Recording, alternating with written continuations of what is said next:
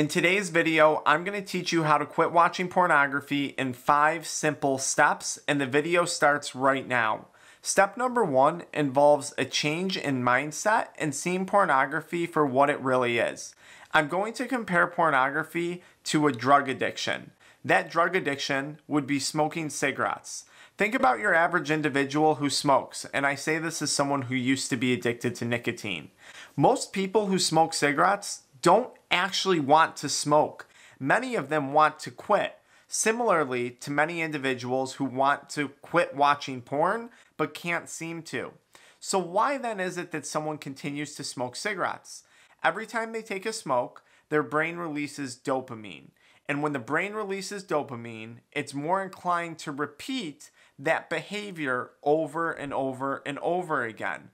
This is one of the defining things in a drug addiction, and nicotine is a drug addiction. Pornography is no different. When you watch porn, your brain releases about 200 times more dopamine than the average activities. Your brain recognizes that, and then when you crave dopamine, your brain says, hey, I remember an activity that released a lot of dopamine. It was watching pornography. So then you go and you repeat that behavior over and over and over again. I think the most important thing to keep in mind though throughout the course of this video is that you don't actually want to watch porn. I know that sounds like a very simple change in mindset, but I think it can go a very long way. Just taking a second between your thought and your reaction and reminding yourself, this is nothing more than my brain craving dopamine, and there's a lot of ways I can give my brain dopamine, and we're going to talk about that in this video. But one of the things I don't actually want to do is watch pornography. Just by telling yourself that might have a huge impact. Trick number 2 to quit watching pornography is blocking social media content. And this one's super important. So if you've been on apps like TikTok, Instagram, maybe Facebook to an extent, although I don't think anyone's getting their rocks off to a bunch of ads all day long, I could be wrong. You have to start to consider platforms that might be toxic and platforms that might be triggering. I can tell you TikTok and Instagram are probably the strongest two, TikTok being the most problematic for most individuals. It's time that you might want to consider taking a break from these sources of social media, and that means maybe going on a social media fast. I would aim for 30 to 90 days. Maybe you can get, even if you get through 2 weeks, that's a really good start. Or you're going to want to redefine how you view social media and how it's tailored towards you. You might have to delete some of the IG models. You might have to click and hold down on the video not interested every time you see a twerking video or a video of a guy with his shirt off on TikTok. Step number 3 to quitting pornography is a very simple one, and it's don't bring your phone into your room at night. Or if it's on your computer that you're watching pornography, remove your computer from your bedroom. But I watch porn at night before bed. And before bed, it's just me, and there's no one else around, and I'm on my phone, and I slip into it. Don't bring your phone into your bedroom. Much like someone who's starting a new nutrition program, if they're addicted to sugar or carbohydrates, we'll tell them, let's start by getting you to stop buying these things and having them in the house.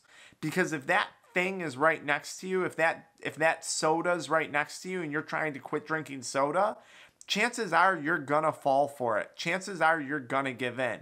Now, I understand that your phone is an integral part of day-to-day life, and perhaps it's an integral part of your business. So I know that you need to learn and you need to maintain a healthy relationship with your phone and how you use it.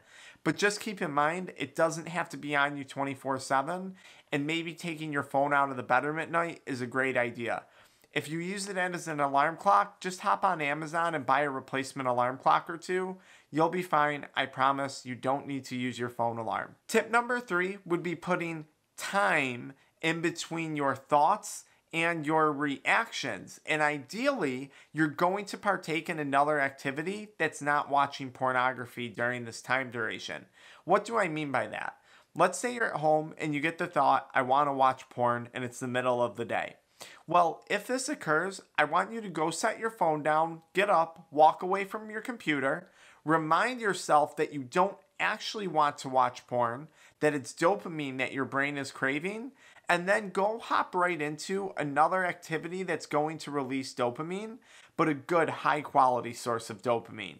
Something like exercise, meditation, yoga, partaking in a hobby that you enjoy or an activity that you enjoy doing. This could be drawing, this could be journaling, this could be creating music, this could be creating YouTube videos, something else that you're passionate about.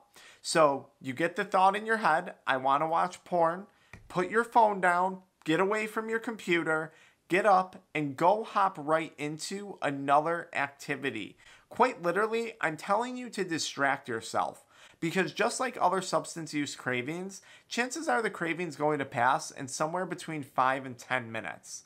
So if we can just keep distracting you for those 5 to 10 minutes, chances are you're going to lock a few more days, a few more weeks, a few more months, and a few more years underneath your belt when it comes to sobriety from pornography. That segues very nicely into my last tip, which would be partake in activities that are going to increase dopamine naturally, not through the use of substances or adult media content, which I mentioned. Because remember, your brain is craving dopamine. It's not craving pornography.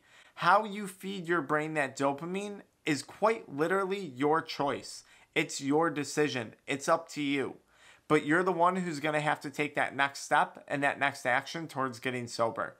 If this video helped you out, follow me into the next video where we talk about a timeline for pornography withdrawal symptoms. I'll see you guys there.